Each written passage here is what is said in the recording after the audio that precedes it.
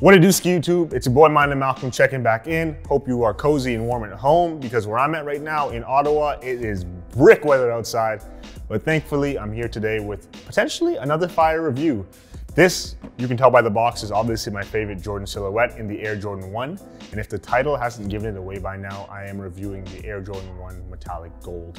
And this is really an interesting looking shoe because the materials are different than what you're usually used to seeing.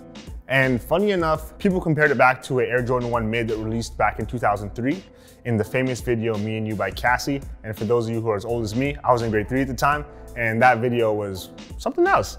But those shoes were just as good. So I'm excited to give you guys a closer look today. But enough of the small talk, let's take a closer look.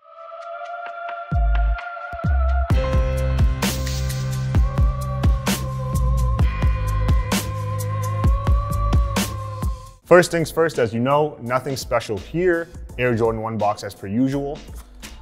Black all over with the Nike hit on the top. Roll back the paper. And these, honestly, first thing that comes to mind when I see these, if you guys have ever seen some Doc Marten boots, like those like stomper boots, these remind me of those right away. All patent leather upper, but they are very, very like luxurious looking and glamorous looking because you can never go wrong with black and gold. But let's take a closer look at the details.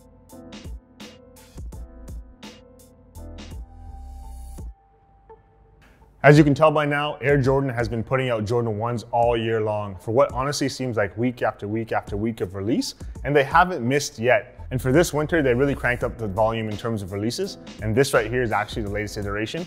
And honestly, first impressions, I like the shoe. I like the shoe. The material is a little bit different than what I'm used to. As you can see right away, it's all black patent leather upper with the gold patent leather accents, and they have the black on the bottom too. But it's definitely eye-catching. And in terms of nostalgia, this shoe is a better version of what released before in 2003, as I was speaking about earlier. To break down the shoe, I usually go from the bottom up, but let's flip it around this time. Let's go from the top down because it is a mostly black shoe and the devil's in the details in this sense. So as you can see on the ankle collar, it is a all gold kind of patent leather heel collar. This is accented by some gold swooshes as well as the black accents throughout the whole of the upper. As per usual on the toe box, it's perforated patent leather this time, so same breathability as before, but there's a caveat with that, and I want to really bring your attention to this. Since it is patent leather, these are going to crease. Jordan 1s do look good beat up, but like these are going to be ones where if you take too many steps, you might not like the result. So extra wear and care is especially important on a shoe like this. Not saying that they're going to look ruined after you beat them up a little bit, but patent leather is less forgiving than just usual smooth leather or tumbled leather, so something to keep in mind before you buy this. In terms of the tongue, they opted for a nylon tongue, which you've seen in all Air Jordan silhouettes that have come out this year for the most part. Usual black laces, and they do come with a gold pair as well, but for me, I would keep the black pair on. I think it gives it that sleeker look, kind of like a ninja or something like that, and it really, really settles things down for the shoe because of how much the gold swoosh pops. Moving on to the tongue tag, as per usual, there's a Nike Air hit on that with a swoosh in the middle. Moving on to the inside of the shoe, Jordan Brand actually opted for an all mesh inside, fully blacked out. The insole is blacked out as well, but they did accent it with a gold Nike Air hit on the insole, kind of similar to what you're used to seeing on other Jordan models, so nothing too different than that. Moving down the shoe to the midsole, it's all blacked out as per usual in leather, but they do have that gold stitching that really pops and really contrasts the shoe, and I think it's one of those small touches that make the biggest difference. And moving towards the bottom of the shoe, as per usual, all black outsole to finish off the complete package. This shoe is clean, I'm not gonna lie. When I first saw pictures, I was feeling it, but seeing it in hand, just the materials are really the only sticking point for me because I know when dealing with creasing, sometimes it could be tough, and specifically with patent leather, it might be a little bit hard to manage. But if you're looking to pick these up, do not worry at all. They're definitely worth having in your collection. And don't sleep because they're Jordan 1 and it's 2020.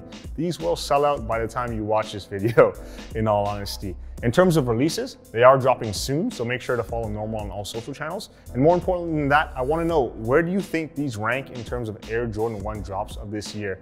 There's been at least 24 or so, don't quote me on that, but where do you think these fall in that rotation? And seeing these here today, would you want to add these to your collection? One thing I want to mention too, in terms of sizing, as per usual, Air Jordan 1s do run true to size. I'm a 10.5, I would get a 10.5 in these Air Jordan 1 high silhouettes. So I would suggest just staying true to size if you can. And that's really about it. So if you enjoyed the video, make sure to smash that like button, and I appreciate the love and support as always. You guys are running up the comments with jokes, comparisons and all that. So really keep doing that. I love to just read through it, and tag me if you have something funny to say, and I'll definitely hit you back on that. But on another note, if you want to stay up to date with everything in the clothing and sneaker world, please do make sure to follow Nrml on Instagram, TikTok, and Twitter. Enjoy the view. Mine and Malcolm here, mine and Malcolm there. I guess mine and Malcolm everywhere. I'll catch you guys in the next one. Peace.